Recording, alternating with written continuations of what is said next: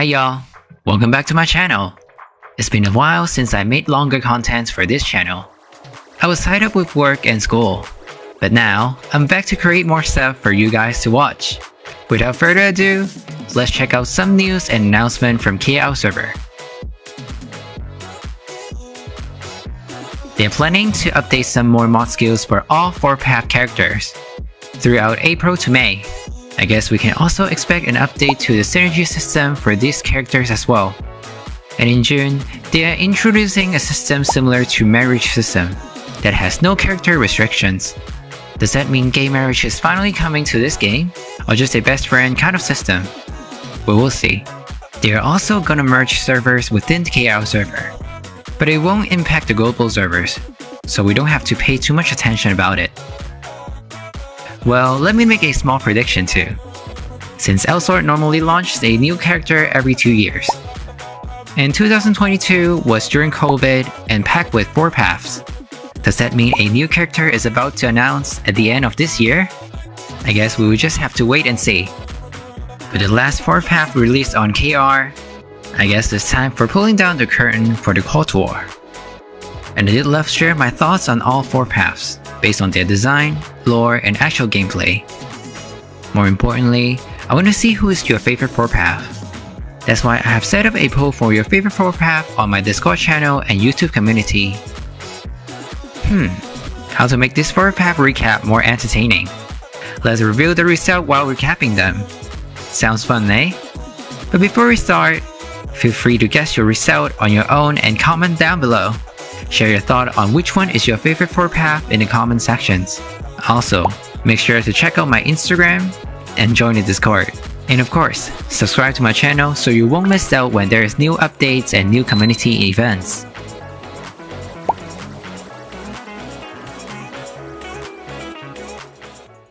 Okay, let's start with the 14th. Oh, PR. Poor PR. I actually like her design a lot. A bard class in MMORPG? Hell yeah. Where her lore is fun. She can access to the knowledge from the past and future by studying the elf language. Pretty cool. But her in-game performance is where the disappointment hits. Instead of a typical healer tier bard class, she's somewhat a sub-DPS class with party buffs. And her RNG effects rolling thingy is bothering me so hard. I mean, doesn't the game already have RNG stuff on rerolling lines with equipments? Pretty tired with RNG already. If the RNG effects of hers were decent, maybe it would be worth it. But in fact, it's not really a game-changing one.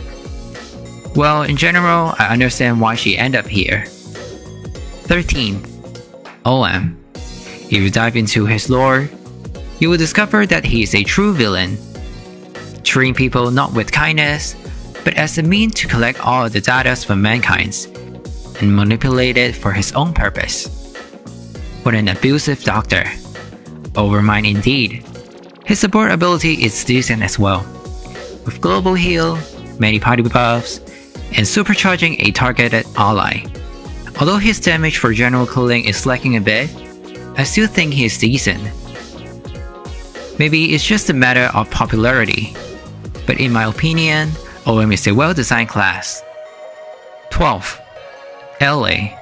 I didn't expect to see her here. Her in-game performance is nice. Decent party buffer for both physical and magical parties. Reclearing and damaging for dailies. Quite versatile support. And her flask thingy is fun to play with. Well, her lore isn't too standing out. Studying from alchemy and hoping to find the eternal truth. Well, again, maybe it's just a matter of popularity. She's quite satisfied to play with. 11th. AD. I was expecting an all-out DPS class like her brother Genesis, with the power of LAD. But then, she's a sub-DPS class. And her story isn't really that interesting. She was just using her power of L and fight against the destiny of being a LAD. In-game wise, she is a sub-DPS class with magical attacking buffs. But I saw her doing fairly high damage in the game as well, so I guess her in-game performance is decent. Well, I heard she is a class that requires high ERP in order to be good, but in my early to mid-game experience, I think she did great. so I give this class a nice thumbs up. 10th to 7th place.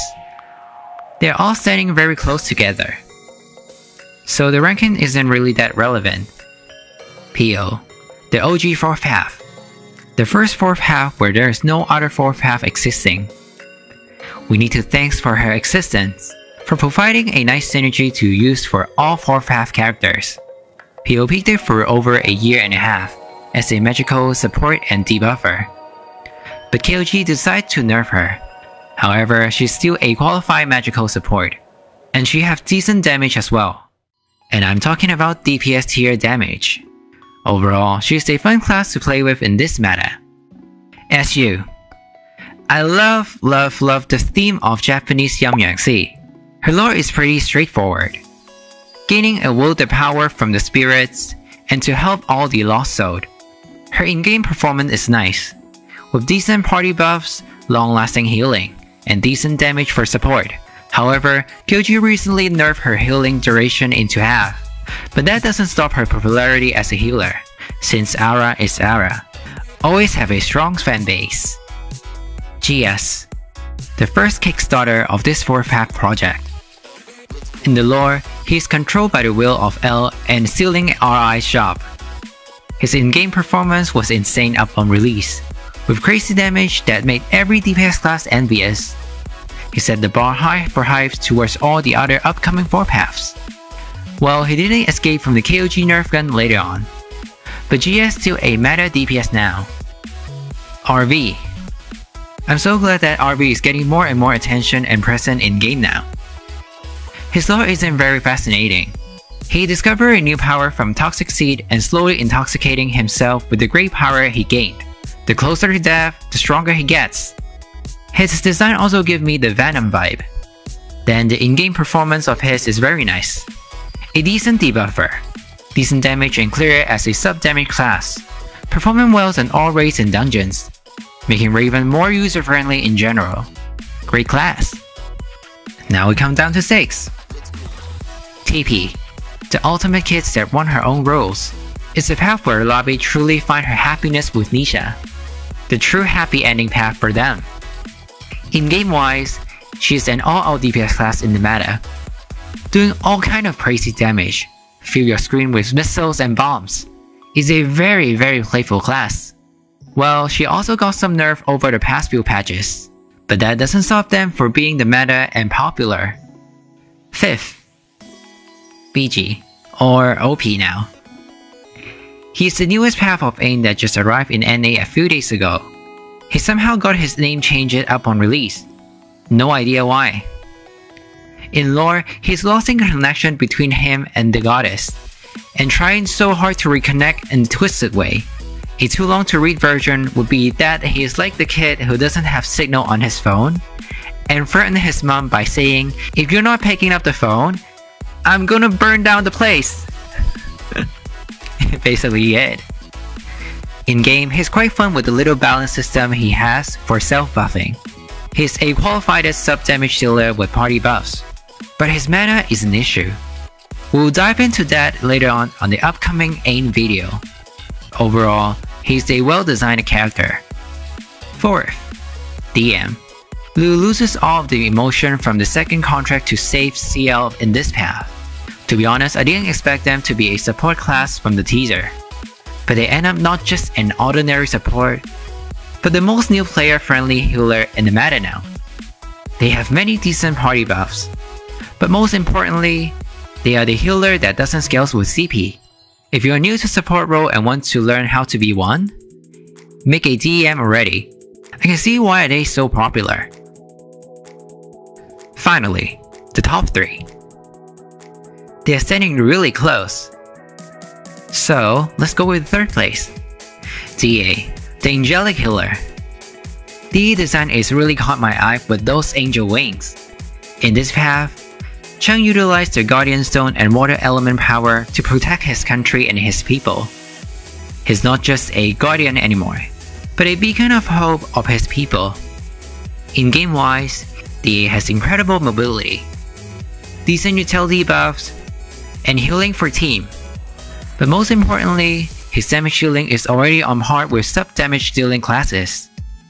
I'm surprised that KOG make his class a healer sub-damage dealer. And with his support and damage, I wouldn't be surprised if the popularity of his is sitting on the top 5 of all 56 classes now. CA. Oh my Eve. In CA lore, Eve discovers a hacker code within her core. She uses the corrupted power and eliminating who's opposed her. The Queen is slaying. As a second class released in the 4-pack project, CA certainly lived up to the hype generated by Genesis. I remember seeing all those screenshots with player using FOG weapon to outdamage many other class in raids. This drew both love and hate from the community. But as you know, she got heavily nerfed not long after her peak. But she still remains the queen on her throne, and one of the meta physical DPS class. Finally, the first place, Woah MO. I'm a bit surprised that despite this class not yet being available in NA, it's already being claimed at the first place. I guess you all just love pure DPS classes, don't you? I will say that MO lore is the best among all 4 paths. I literally got chills after reading it. That's why I made a brief translation on my channel and Discord. So feel free to check it out. But too long to read, Woah is traumatized by the thousands of failures from his memory travel journey in trying to save his friend Claymore. He slowly begins to mistaking that Claymore is his brother and Ebolan is the one who murdered Claymore. Now, he's building a new world with his newfound brother and his twisted powers. This plot is so good. And in terms of gameplay, I cannot say too much since I haven't really played him, but I've heard he does decent meta tier damage. But I just love his design. It's really nice. A dark color theme with transformance into red and white, and the theme is inspired by Morbius and vampires? Okay, I can't wait to try him out. So, did you guess correctly or do you have different ranking or placement? Before we wrapping up this video, let's check out some comments from our community of this event. Tailcrafter says he loves both OM and BG. Surely a sucker for the lore and design of both classes, and he loves all the 4-path lores in general. Well, I'm 100% agree with you. The lore of 4-path is such a nice touch-up. Mr. Jackknife sure loves the support classes. Wyman here is saying time flies. The Quattuor has come to the end already. Eternal Abyss and friends also love the DPS classes of the 4-path. Well, thank you friends! I love this active community. Hope you guys will join the next event as well. Share your ultimate top favorite 4-path in the comments section below. And don't forget to give this video a like if you enjoyed it. And subscribe to stay up to date with the latest updates. I will see you all in the next character review video very soon. So stay tuned!